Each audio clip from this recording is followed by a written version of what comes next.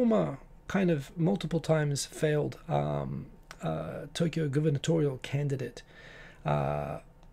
Kenji, and his name is escaping me at the moment that I start to look at this, but basically a former gubernatorial candidate has posted on change.org a petition on cancel the Tokyo Olympics to protect lives, on the idea that basically it seems inevitable that with the Utsunomiya Kenji, that's right, lawyer, Communist Party candidate, but actually he's done quite well, and he's quite a well-known labor rights lawyer and advocate. He has gathered 308,400 signatures online. I have signed up to this myself. Just the fact that it is inevitable to me that it will, hosting the Olympics in the middle of what's clearly still a critical and out of control stage of the pandemic, where the population is definitely not vaccinated, and not just in Tokyo, in rural areas as well. The government insists that it's going to happen no matter what, and that they're going to make it work by isolating athletes. They're not going to allow them to go and mix with the public. They're going to not have spectators, most likely. So they're going to be minimizing interactions and whatnot. It is still unavoidable that there are going to be athletes that are going to bring it in. There are going to be athletes that are going to have it here and require hospitalization here. And there are going to be athletes that are just going to have normal Olympics type injuries and are going to need hospital treatment. And the government's promised that they're going to give priority hospital treatment to athletes, be it for heat stroke or, broken arms or COVID-19, over regular patients. And we have a situation I'm going to go into more detail right now in Osaka, where hospital beds are at maximum capacity, and there are situations like elderly people's homes and homes for disabled people where there have been clusters, and they have not been able to put any of the people in critical conditions into hospitals. There have been no beds available, and those people have just died. I mean, basically it's a situation like Delhi right now in Osaka, that the medical system there is overwhelmed with cases. So the idea that you've got a really fragile system in Tokyo that is currently managing, but is still at risk, and you're going to have tens of thousands of athletes come in and staff for an international event. The notion that that is not going to cost at least one life is unthinkable. And if it costs one life, then it's not worth it. This is the thing for me, and the government is kind of blindly and arrogantly proceeding on the assumption that, oh no, they've got it under control. They'll make sure it won't, it won't affect.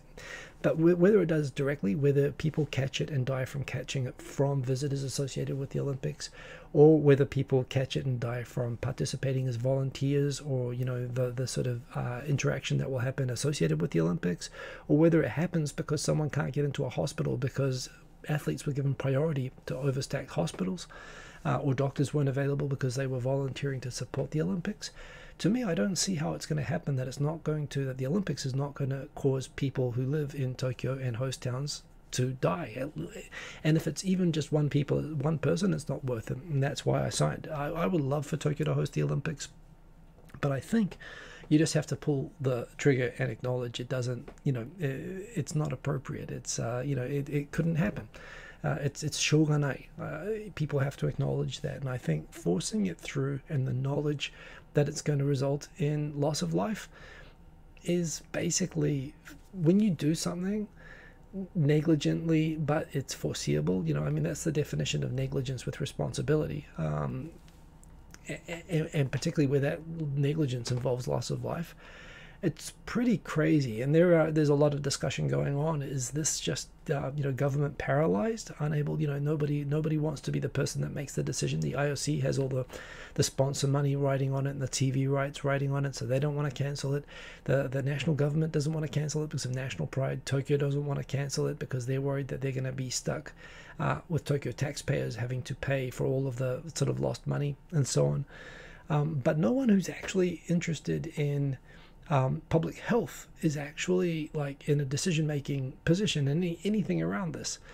And it's in that absence of somebody in an appropriate position to speak up for the people who are going to die, raising their hand, that, this is still going to happen. And it's going to happen. This is the thing. If by all logic, it should be stopped now. And the fact that it's not, and this petition shows that there are a lot of people presumably a lot, mostly in Japan and Tokyo. The petition was only available in Japanese, but just in a few days. This has only been up for like 3 or 4 days now, and it's garnered, I think it got past 200,000 signatures within like 36 hours.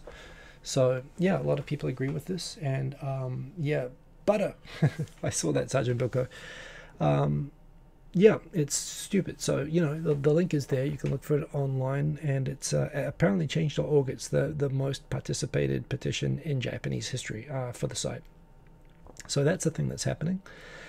Couldn't rank it, and then afterwards, all the athletes are going to go home. What could go wrong? Well, exactly right, and that's another way that it's going to cause loss of life. And again, if it just results in one case, you know, that causes long-term harm or death, then it's not worth it.